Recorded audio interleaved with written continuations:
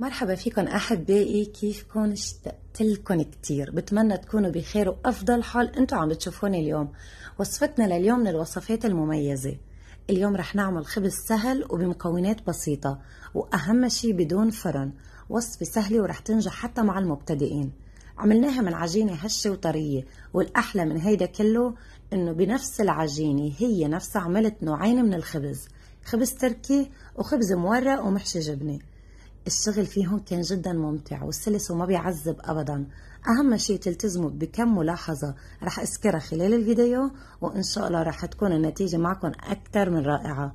لو حبيتوا فكرة الفيديو لليوم ما تنسوا تحطوا لايك للفيديو، خلوه يضوي باللون الأزرق، ويلا تنبلش الوصفة.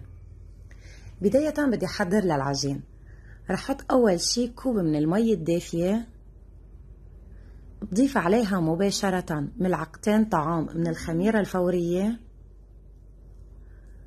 وبحط كمان ملعقتين من السكر الحبيبات تتساعد بتفاعل الخميرة، ورح احط كمان 5 ملاعق طعام من الطحين او دقيق القمح مثل ما بتسموه.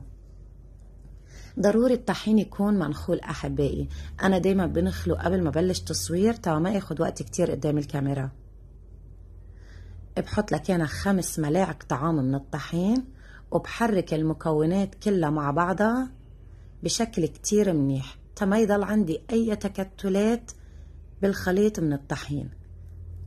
بعد ما كانوا امتزجوا ما في ثواني الا وبلاحظ انه تشكلت عندي رغوة على الوش، معناتها الشغل تمام والخميرة بتشتغل عندي بشكل كتير منيح. هلأ بهيدي المرحلة رح ارجع اضيف عليها كوب من المي الفاترة، وبضيف كمان نصف كوب من الزيت النباتي. اي زيت نباتي متوفر عندكم ما في مشكلة ابدا.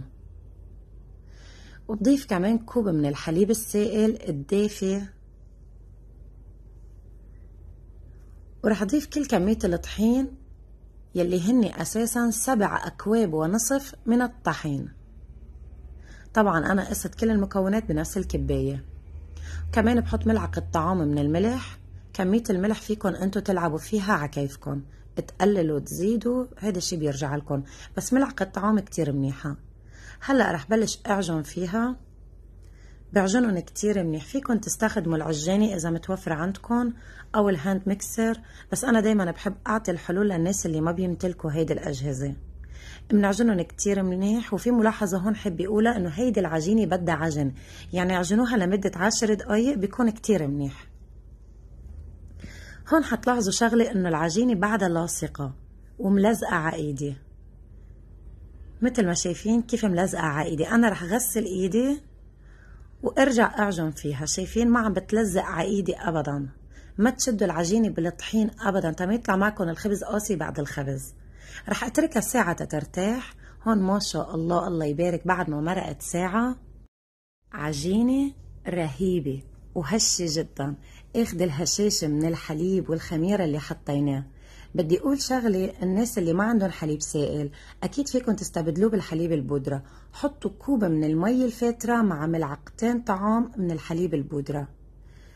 هلا هون مع الاسف ما رح فيني اضرب البوكس اللي انا بحب اضربه بالعجين كالعادة، لا، لان رح فضي العجين مثل ما هي على لوحة الخشب. يعني بدي اعمل جهدي قد ما فيني اني ما فضي الهواء منها. وبرش عليها رشة طحين جدا بسيطة، وببلش لفها. بلفها على شكل ساندويش، كأني عم لف ساندويش او سويس رول مثل ما واضح قدامكم، بدون ما شد على العجين. يعني بلفها على مهل بدون ما طلع الهواء منها. وبسكر الطرف الاخراني، مش ضروري سكر الاطراف العجنة، بسكر بس الطرف الاخير، وبرش عليها رشة بسيطة من الطحين وببلش اقطع فيها. بالنسبة للتقطيع يعني حسب انتو قد ايه بتحبوا الحجم. انا قطعت هيدي الكمية عندي، قطعتها ل8 قطع. رح بلش كور فيهم. بلش كور اول قطعة. انا ما رح كورهم كلهم لان بدي اعمل نوعين من الخبز. اول نوع رح يكون الخبز التركي. هيدا هو اللي انا هلا عم بلش كبس عليه. بكبس عليه بهدوء بدون استخدام الشوبك. وبالنسبة للسماكة انا بدي اياه سميك، ما بدي اياه رفيع. مثل ما واضح قدامكم بالفيديو باخد قطعة العجين بعد ما قصيتها مثل ما هي، ما بغير فيها شيء ابدا، وبمدها بروس طبيعي تتكبر شوي تاخد شكل دائري مرتب، ولا اسهل من هيك. هذا هو الخبز التركي، صار جاهز عنا. انا عملت منه 3 حبات او 3 ارغفة، ورح اعمل من الخبز المورق 5 ارغفة. بالنسبة للخبز المورق رح كور العجين بهذا الشكل، عملتهم 15 كرة، يعني كل قطعة عجين قسمتها ل3، وجبت مكعبات من الزبدة أنا قصيتهم على شكل مربعات صغيرة، كانت الزبدة بالبراد ومتماسكة، يعني كل مكعب من الزبدة تقريبا قد ملعقة صغيرة. إذا أنتوا عندكم الزبدة بعلبة فيكم تاخدوا ملعقة صغيرة وتحطوا على كل كرة. بعد ما حطيت الزبدة على كل العجين جبت عندي مكعب 250 جرام من الجبنة العكاوي، رح أبرشه بهذا الشكل. كتير مهم ما يكون فيه ولا نقطة مي. بحط عليه ملعقتين طعام من البقدونس أو المعدنوس، فيكن تزيدوا لعند 3 ملاعق طعام، ما في مشكلة أبدا، حسب الذوق. هلأ هون بدي شكل العجين. باخد عندي كل قطعة من العجين وبمدها بهذا الشكل. إذا الزبدة بعدها متماسكة شوي دوبوها بين إيديكم ومدوها فوق العجين، بس ما ترققوها كتير. مثل ما واضح قدامكم أنا يدوب عم بفتح الكرة، وبعمل التاني على نفس الشكل. وبعد ما كنت مديتهم هلأ بحطهم فوق بعض، الوش على الوش، يعني وش الزبدة على وش الزبدة. وبعمل التالتة كمان بنفس الطريقة، بمد الزبدة على وشها بشكل كتير منيح وبحط عليهم. هيدي أول خبزة صارت جاهزة عندي، صارت جاهزة للحشي. ورح أعمل بقية الكمية بنفس الطريقة، كل 3 مع بعض. يعني صراحة هي أسهل طريقة عم حطها بين إيديكم تيطلع معكم خبز مورق. بس أهم شي ما تكبسوا على العجينة كتير وما ترقوها مثل ما أنا عم بعمل بهالسميكة كتير منيح.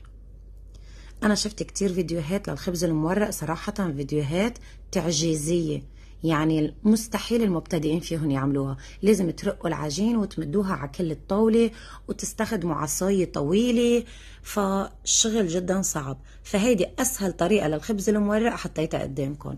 هون بعد ما كملت كل الكمية رح بلش احشيهم. أول وحدة عملتها هي أول وحدة رح بلش احشيها لأنه بتكون ارتاحت شوي. بمدها مثل ما شايفين بين ايدي بهالشكل بدون أي شوبك أو أي أداة، وبحط فيها ملعقتين طعام من الجبنة، استخدموا أي جبنة متوفرة عندكم، وبسكرها بهيدي الطريقة. بجرب سكر الأطراف بدون ما يدق بالجبنة، ما يدق بالحشوة. هيدي الخبزة بتلبقلها إنكم تدعموها بالجبنة، كل ما كان فيها جبنة أكتر كل ما كانت طلعت أطيب وألذ. طريقة جدا بسيطة وجدا سهلة، وفيكم تستخدموا جبنة المثلثات أو المربعات تخلطوها مع جبنة العكاوي، هي نفسها اللي أنا عملتها، كمان بتعطي نكهة مميزة. أو فيكم تخلطوا كذا نوع من الجبنة إذا أنتم بتحبوا تعملوا ميكس بين أنواع الأجبان، كمان كل شيء له طعمته. بس أنا دايما بحط بين إيديكم أبسط الحلول، نوع جبنة واحد عكاوي متوفر عند تحت متناول الجميع مع بقدونس وبس.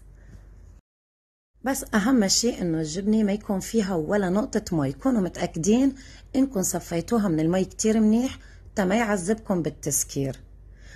هون صار الخبز عندي كله جاهز للخبز، العجينة كلها جاهزة. بننتقل على الغاز، بشعل النار تحت المقلاية، بخلي النار أول شيء قوية لبين ما تحمل مقلاية، وبفضل أنا تستعملوا مقلاية يكون لها غطا لأنه رح نعوز الغطا بهيدي الوصفة. وبشيل رغيف الخبز مثل ما هو وبحطه بالمقلاية الحامية جدا. بعد ما حطيت الخبز بخفف النار وبرد المقلاية وبغطيها وبتركها.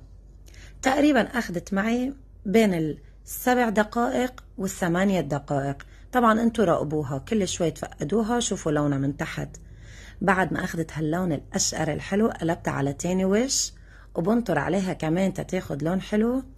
وفيكن تحركوها تتوزعوا الحرارة على كل رغيف الخبز من جميع الأنحاء. أنا بفضل بهيدي الوصفة تستخدموا مقلاية غير قابلة للالتصاق مثل الجرانيت أو التيفال أو السيراميك، رح يسهل عليكم الشغل كتير ورح تكونوا مرتاحين انتوا عم تعملوا الخبز.